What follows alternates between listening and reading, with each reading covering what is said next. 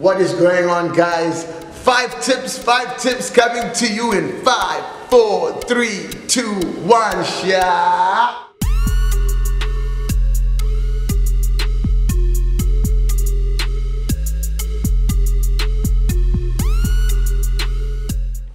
You guys know who it is, King of the Beasts. I love the way that 5 tips is evolving. Yes,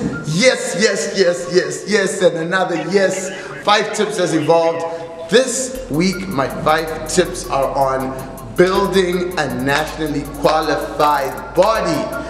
Building the best of the best body. Building a muscled up frame. Psych. Ladies and gentlemen, I'm going to show you guys my 5 tips to the way that I specifically built my own frame to get ready for competitions and photo shoots. There's 5 major body parts that I specifically worked on, and we're going to be going through them.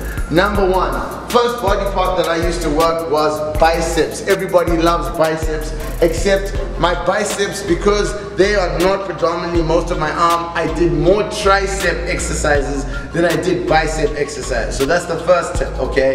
When I did my bicep exercises, I would always combine 2 movements. So it would be a hammer and a bicep curl, or I would have a barbell and do a barbell curl with hammer curls. They were not my main focus when working my arms, okay?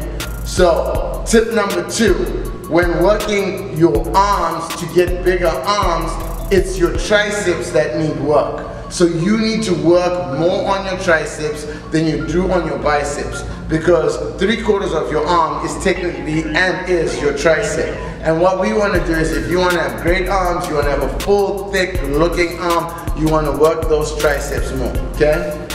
Tip number 3, when you're working on your shoulders, for example, when you're doing, for example, shoulder presses or lateral raises, it is very important that you work your shoulders in all the ranges. What I mean by that is, don't just focus on a pressing motion, don't just focus on a raise or a lateral or a reverse. You want to focus on all 4 of those movements. All 4 of those movements are going to round the shoulder, give you a better cap on the shoulder, okay? And what I mean by a cap on the shoulder, it's more of a roundness to the shoulder, okay? So, by doing that, you've got the arms in check, you've got the shoulders in check.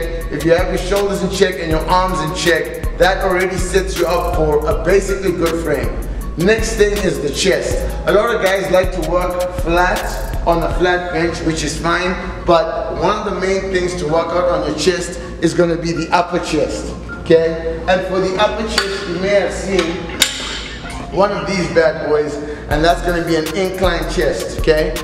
For those of you who've never done an inclined chest before, what I want you to do is to come down on the bench, lay flat on your back, and we're going to extend the arms. You're not going to fully extend them because we want to keep tension on the chest. Okay, so you don't want to do that fully extended. You want to keep tension on the chest.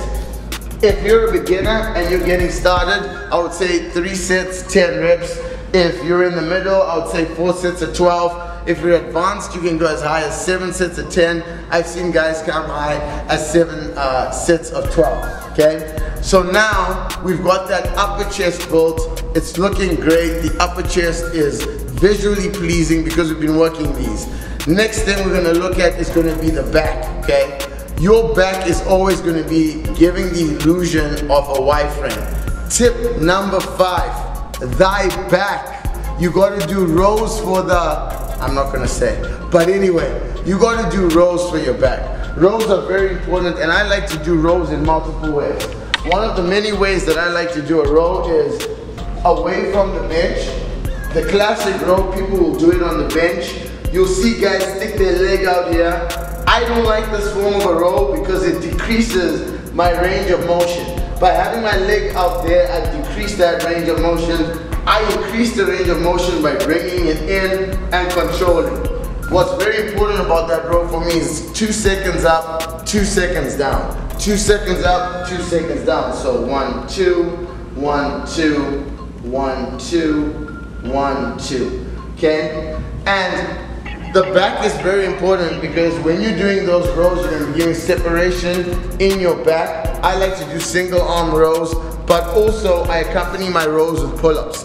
I do random amounts of pull-ups whenever I feel like doing pull-ups. Whenever I don't feel like doing pull-ups, I do pull-ups for the sake of doing pull-ups. Okay, I gave you those 5 tips, but then I'm going to give you a bonus tip.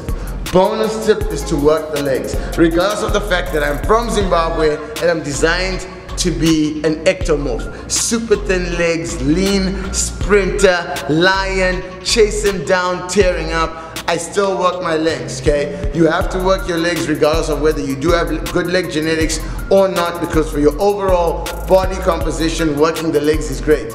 My 2 very favorite exercises are going to be a deadlift and they're going to be a squat. Okay, if you have any questions on deadlifting or squatting, make sure you subscribe to our channel, and all the way down here you can see videos of me showing how to do a deadlift and how to do a squat.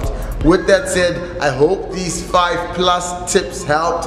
I like the way that things are evolving, are changing, and I hope you guys stay close. Peace.